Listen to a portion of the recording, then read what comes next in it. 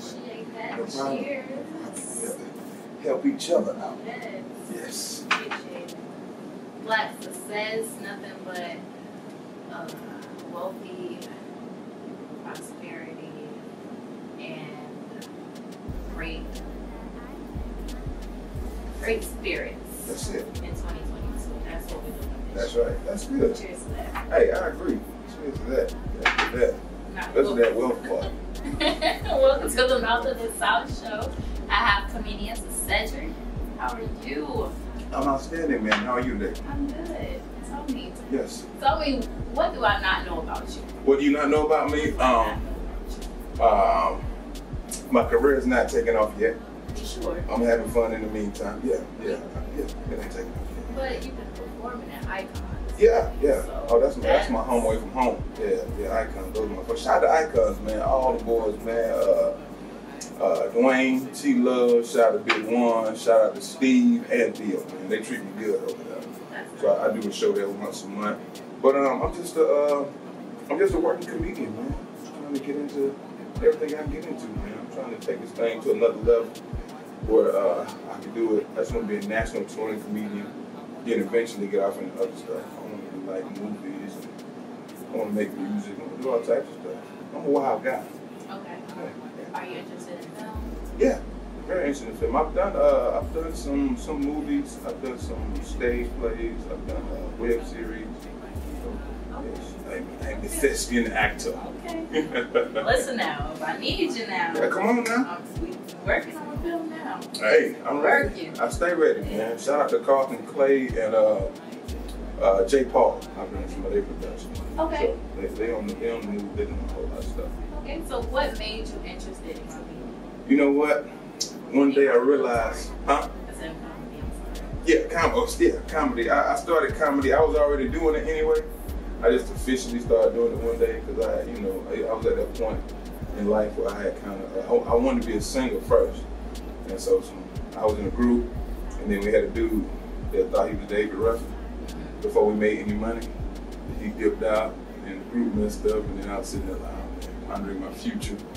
And a friend of mine came to me, he said, "Hey man, you pretty funny, man. I put together shows, you should come and do some stand-up." I was like, I had thought about doing it before, but I was like, man, I ain't gonna do it. But I realized I was doing it anyway, because I was clowning in school, I was clowning at all the get-togethers, I was clowning at everybody's house, I was clowning at my mom and dad's house. So I said, you know what, let me give it a try.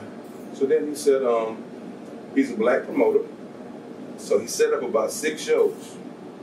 5 of them fell through. And they kept, hey, oh man, something happened, man. They couldn't get transportation. Oh, we couldn't get in the hotel room. You know, black people. Oh, we couldn't, man, the venue had double booked us. Oh, man, we couldn't. So then finally, one actually went through. It was 2009, January 2009. I opened up for Tyler Craig over at Club 706. And it was like I was outside of my body watching myself. I was like, this is what I should have been doing my whole life. When I got those first couple laughs, that was it. I've been hooked ever since. So that's where it started at. Are you originally from Augusta? No, I'm actually from Pelham, Georgia. Small town, south. Shout out to Pelham, Georgia, man. Down there in the Panhandle. You don't know about that, dude. You ever heard of Albany? I went to school. You went to school in Albany? You never heard of Pelham? Pelham's like 35, 40 miles from Albany. Are we going to Columbus? Are we going further down towards Tallahassee? Yeah. So you pass through Albany going to Pelham. Okay. Yeah, on that same highway. The same highway they go all the way. Well, they got other highways now, but they went through that now. Y'all got it's branched off. They got like other exits and stuff. Okay. So yeah, that same highway that runs straight through the middle of Albany. You run right down there to take you straight to Pelham. Oh, okay. Yeah. Country folks. Stop. Georgia folks. Georgia folks in here. I'm talking about niggas walking to the mailbox barefooted. Niggas walking everywhere barefooted. You had kids in the store walking around barefooted. That's like down south. So what's your comparison of here and here and now? Yeah. Oh, Augusta is light years ahead of Pelham. I mean, people in Pelham just started getting internet at their house like last year. No, I'm just glad. Really? Yeah, it's good small home country people, man. It's a little bit behind us. So if people call Augusta country, I'd be like, nah. Augusta is definitely it's definitely not country. So it's definitely could be a whole lot worse. But I love Pella, man. There's some great people down there. Yeah. So tell me more about you. What can I expect? What can you expect me in the future? In the future, you can expect me to keep grinding. Like I do, I work, I do shows. No event is too small. Okay, so whatever you got going on, bar mitzvahs, birthdays, circumcisions, we do every type of event known to man.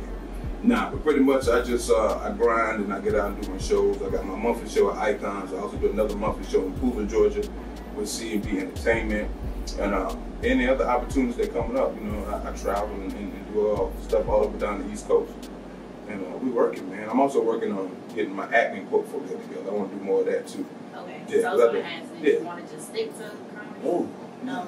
we want to open up all the streams of income, man. 'Cause I feel like every entrepreneur or person that's out there, I was told by a successful entrepreneur, you have to have 6 streams of income. So I'm working on getting there. So I would like to do more acting stuff, whether it's web series, movies, films. They're shooting a lot of films now. It ain't like it used to be. Used to be. Well, you gotta make it to New York, That's easy now. Los Angeles. I don't know. Now everybody shoot movies. Everybody, yeah. Everybody shoot movies now. And you can put it on any type of platform. You can. You can. So there's plenty of opportunities out there now. But, hey man, what's up? What you got to do? Nah, I'm gonna shoot the movie, man. I'm gonna be shooting the movie. Where you at? The house? You be shooting movies just like that. Oh yeah. It can happen, man. I mean, all it takes is a simple premise and a little bit of preparation, and you can knock it out. So what is some inspiration that you've been given that you would share with me? Inspiration. I think my early adulthood life was an inspiration. When you reach in your pocket all the time, you can grab them with your leg and limp. I don't want to be like that. I don't want to be broke like that no more. You know what I'm saying? That's an inspiration. My kids are inspiration. I got boys. They're grown now, but leaving a legacy is something for them to have after I'm gone. I think that's something I'm definitely interested in. That motivates me.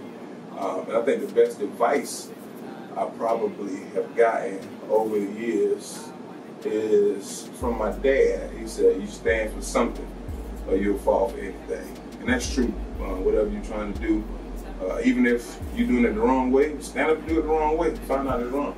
You know what I mean? You just got to get up, take a stand for something, press, and just believe in yourself. I think that's the biggest thing. I think a lot of times we live life in a box. And we're told, hey, you're supposed to do this and live your life this way and this way. All the other stuff is fantasy. That stuff is not fantasy no more. You got people making themselves entrepreneurs without college degrees. You got people who have college degrees and drown in debt. So it's like you have to make it. Oh yeah, Sally made and got you, huh? Everybody. You know, Sally on her back. I thought I seen Sally right through the parking lot when I came over here. You all. Oh, you know Shana? They going to pick me up. You know Shana? I don't know Shana. I said, nah, I ain't going to Shana's house. I don't know Shana. Yeah. Nah, but I mean, Shoot, she doing a web series. She got some money or something. Yeah, something. Yeah. Trying to make. That's it, man. But I think those premises are kind of like what I live by. I just try to keep myself motivated every day. And just have a good spirit in industry, man. Just laugh and smile. How has your career progressed in Augusta? In Augusta? Oh wow! You know, a lot of people say Augusta. It's hard. It's tougher because Augusta will have a large market for entertainment, but it's not impossible. We have people that have made it from Augusta. We've got NFL football players. We've got a couple actors. I mean, Reggie Lewis from Augusta. He's an actor. He was just on CSI recently, something like that. So we have people that make it. I mean, Augusta is a very humbling town. Augusta will let you know you suck. They'll let you know up front. If you ain't no good, they will let you know off the muscle, man. Yeah, they're rough on you. I mean, but that's really helped me develop thick skin because when I go other places, you know, Augusta done got me right. So where do you see yourself in the next 5 years living with your career? Living with my career, like I say, I want to be a national touring comedian, full time, 100%. And I want to take advantage of other opportunities with acting. And I really want to make an R&B album too. I love singing. Yeah, I heard that you were a singer. I still love singing, man. I love R&B music. I want to make an R&B album. And just be like totally dependent on myself to make it. You know what I mean? It's 100% me. Me and my talent. That's what I really want to be getting paid off of and opening up opportunities. You know, being on TV and all that good stuff. You know, the fame and notoriety. I don't want so much of it, but I'll take a little bit of it. Take a little bit of it. You don't want it? I don't want it. You don't want that red carpet? I'm talking about that real. I'm talking about that real red carpet. Now I ain't talking about where they put the paper on the back of the wall. The people, that's not a red carpet either. You need to stop taking pictures in front of that paper on the wall. I'm talking about the damn red carpet, okay? The red carpet is long, it's luxurious. You walk across it, yeah. It don't move when you walk across it either. You know what I mean?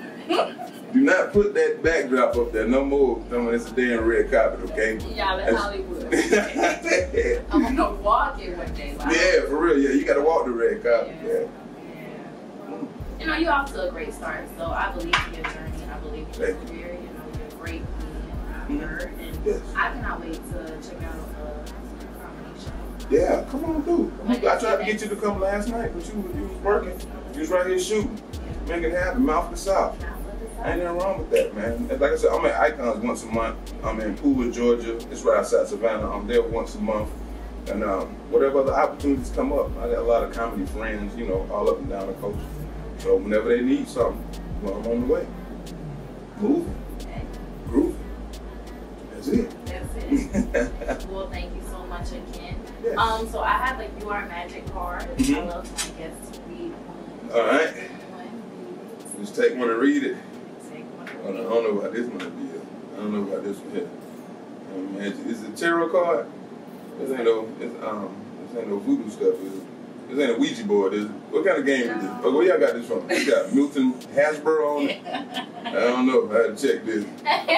You are magic. You're inspiring me, so whatever magic comes out of you is going to shoot me. Oh, okay. I got you. So, everybody, you know. It's like on Spider-Man and the Avengers. It's got something to do with the multiverse. Okay, we're going to find out. So far, so good in So far, so good? Okay. I have discovered in life that there are ways of getting almost anywhere you want to go if you really want to go. And that's true. That's by Langston Hughes. And he black. And in Black History Month. Black History Month, Langston Hughes. You know what, Langston? You ain't here with us, Langston. I'm going to drink up for you, buddy. Yes. That's really good advice, though. Because I think in life, I think we're our biggest hindrance sometimes. I think we overthink some things sometimes, and I think we convince ourselves that things aren't true. Like I said earlier, I feel like the generation before us, they taught us to work hard, be honest, go to school, get you a job or a trade, and you work that job or trade 20, 30, 40 years, you retire, and that's your life. Yeah, but I mean that's not true. Yeah, that's not the ultimate goal. For the world has changed. That's not the ultimate goal now for people that are coming up. Some people still live in that box, and it works out for some people. Some people do get a great job with good benefits and perks, and some people stuck on that minimum wage train. Yeah, I'm still trying to figure out. Yeah. Where y'all get these PPP loans and why y'all taking all these trips and I'm still working. No, see them people PPP loans, they're gonna come back for them. Oh, yeah, they gotta pay for that. No, they taking a trip too to the chain gang. That's the sound of the man working on the chain. Yeah. Hey man, what you in here for? Yeah man, I was robbing stores and getting money, man. What you in here for? Selling dope, man. What you in here for? Yeah, I'm a murderer, man. What you here for? I applied for a PPP loan, and I was unable to pay it back. Yeah, I better pay them people back. Yeah, I gotta pay them folks back. So who was your favorite comedian? Oh, man, it's so tough to say. There's just so many different types of comedians, so many people I respect.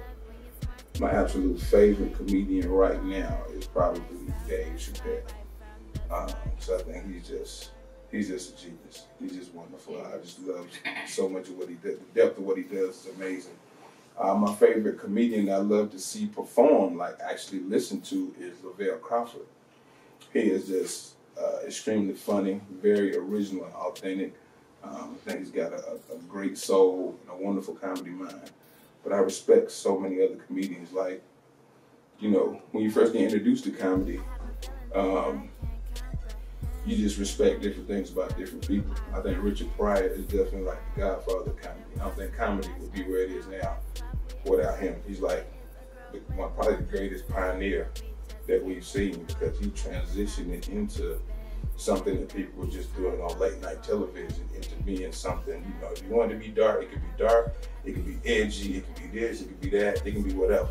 Right. So I think he opened up the door for that. A lot of people might not like this, but Bill Cosby is very instrumental in black comedy. I know that the headlines about Bill Cosby haven't been very gracious lately because of some of the things that came out that he made or may not have done. I don't know. But Bill Cosby came along at a time in comedy where, you know, things were very, very white. And Bill was able to break down barriers that nobody else could break down. He did black exploitation films. He did children's stuff. He did regular comedy. And if you look at it, he's not like a dark comedian. He don't really cuss in his comedy. So he did like great mainstream work, and he had the #1 television show that everybody in the world watched for about 10 years. I mean, that's unheard of for a black person to do. So we have to give him his props. Because Cosby Show, that was revolutionary. Everybody watched the Cosby Show. Even the reruns now, I still watch them. I mean, he's just an amazing comedy mind and influence. You know, I'm not sure about his personal life and other stuff, but people forget about all the great stuff he did once they found out about something bad that you may have participated in. But singing with it too, so I always like people like J. Anthony Brown, Jamie Foxx, Cedric Entertainment. Those are always some of my personal favorites. So it's a lot of comedy influences out there. Yeah. So you're next. Oh yeah, I'm next up. Yeah. I'm next up. Tell him I'm coming. Yeah. I told him already. Yeah. If you didn't hear him, he said he's coming, okay? I'm coming. That's right. I ain't got nothing to lose. Nothing holding me back. You can reach me on social media under the word Sassedrick, Sassedrick. You can reach me on Facebook. You can reach me on Twitter. You can also reach me on Instagram. I got a TikTok, but I ain't got much stuff on it. I'm trying to get through that too, because I see a lot of sorry people making money like this. So I'm gonna do that too. But everything's under Sassedrick, Sassedrick. Ain't nobody else got a name like that. So you know it's me. But again, thank you so much for coming on the Mouth of the South show. I'm your host, Shana Maina, and this is Comedian Sassedrick. Y'all be out, man. Don't stop to me unless you got your shit together.